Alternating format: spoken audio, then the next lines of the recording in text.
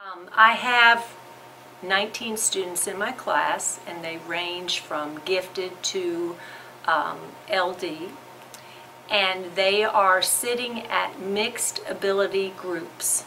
So there are verbal leaders, there are math leaders, and there are artistic leaders, but there are also those students who are weak in the same area. So they are mixed ability groups.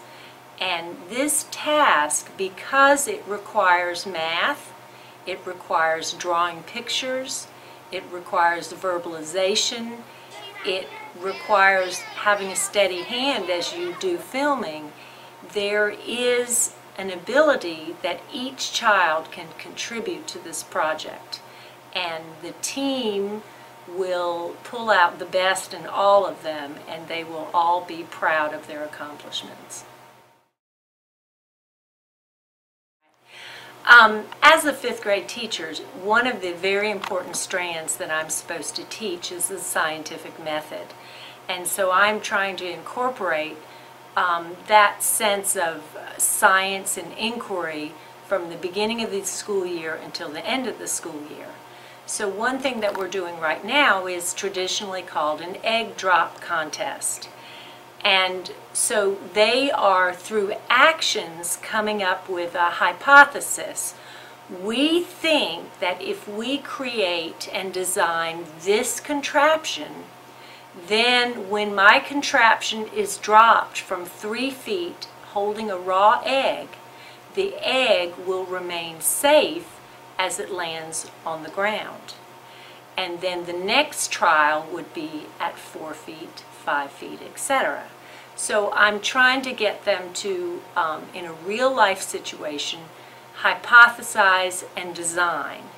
Now, the dynamics of my classroom are that we work in small groups. Typically 4 students to a group. They're accustomed to this. For this particular assignment, I've tried to give them roles. Everyone needs to contribute. However, I want one person accountable for that role. The roles are secretary, primarily to jot things down.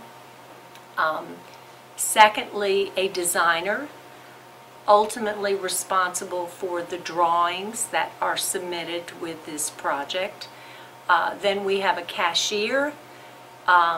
Related to this project, we have supplies and a supply list that has to be purchased, and they have a budget of $30. So the cashier adds up the supplies and determines how much change they would get back from $30 payment.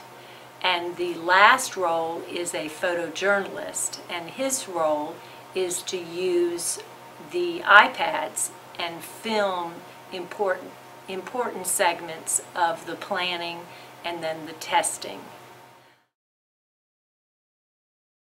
As I design this project, you will see the science in it through the scientific method and laws of aerodynamics, force, technology. We definitely are using the iPads to videotape, and even simple technology as a calculator to be precise in their addition and subtraction as they purchase their materials.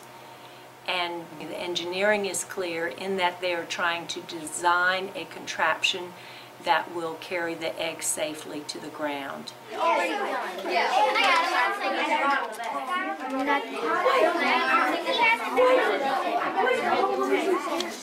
But make sure you point an arrow at it so we know which it is, because I like to do that so I know. Don't you think we should put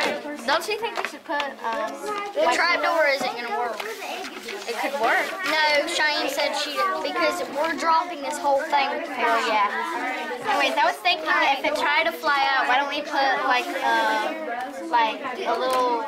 Now, another component that is being employed, they have to write in 100 words or less a written description of their design. So we've got that verbalization through the written language going on as well.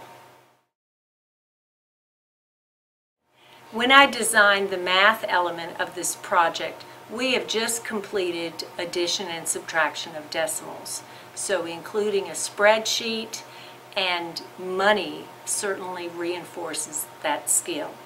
I gave them a budget of $30, which would be a small amount. I told them that really they would have enough money to buy within the limitations, quantity limitations I gave them. They really could buy whatever they needed. I just wanted them to have that budget sort of skill. Now, when we finish, obviously they will rejoice when their egg does not crack, but we will have discussions on feasibility. Okay, yes, yours was successful at 3 feet, mine was successful at 3 feet, but yours cost $15.86, mine only cost $9.32. So if we were marketing this, what would be the best decision as a salesperson? So those conversations will occur sort of in the debriefing part of this event. Regarding competition within the class, right now the 4 groups are so involved in what they're doing that I don't think they've particularly noticed what the other groups are doing. So whose idea was it to do it this way? We combined all of our ideas together. Some of us wanted to do a box, so we thought that the bucket could be the box. And so then we thought of a parachute idea. Yeah, we have the parachute, and that's what we thought. This is one of them. So this is a drawing of what you're creating? Yeah, we're going to try to make this. See, that's our bucket. That's not right. We're going to have our egg in the middle. We're going to tie a rubber band over it. Then after punch strips, we'll put tape on them so it sticks together. This is our plastic bag. We'll pressure on the wire to it. And we're going to try to put wire all over. Alex, what about your group? We're almost finishing ours, and we're adding a few stuff at the bottom just in case if the fall's too hard, it'll soften it, and if the egg falls out, we thought we could put the cotton strips over the egg just in case. We are ready to rock and roll. We added the bag. We added the bag yesterday, then we got 2 bags from the store, and then we took 1 bag and put it on, and we put the other one on top so it can catch the air, and then when it falls. Okay, so I have 2 groups who are ready. Elijah, what did you want to add? We also put like a sponge inside the cup for like a little cushioned seat. Yeah, like what we did is we put one in the bottom, and then we put one around the cup and the inside, and then we put the egg wrapped up in cotton, so it's like impossible to fall out or crack. I think the competition will increase when the drops actually start happening. One thing that was interesting, I have one student who's particularly bright. He's a new student to the school, so I really don't know a lot about him. But yesterday, first thing he said, "Can I do this on my own?" And I said, "No, you're part of a team." He got quiet and he sat down and he drew his design while the others were discussing their ideas. And when he was done, he said, "Let me show you what I've designed." And of course, he had a great idea, the kids were supportive, and boom, his idea got pushed to the front.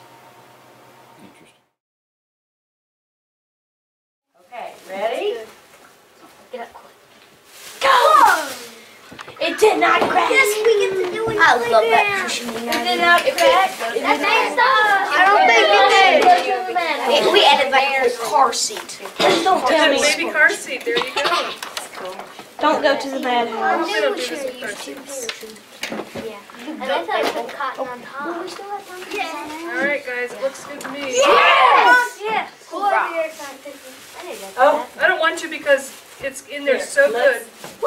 Let's just leave it for your next experiment. Yeah! all right. So, sunny side up is still in the running. Well, Mariah has been very instrumental in helping in the organization of the classroom, the concept of mixed ability grouping, and math being such an important facet of our curriculum. I basically selected the groups based on their math abilities. So I want to have one strong mathematician, one weak mathematician, and two somewhere in the middle. So Mariah has helped with that organization. As I was planning this lesson, it's technically in our science time, so she encouraged me to incorporate the pricing, and so from that I came up with the spreadsheets, which were the price list, and then the spreadsheet that they actually filled in. Also, it was her suggestion to include the use of a calculator, which, I mean, real world, if we have a string of more than 3 or 4 numbers, we'd be grabbing our calculators as well.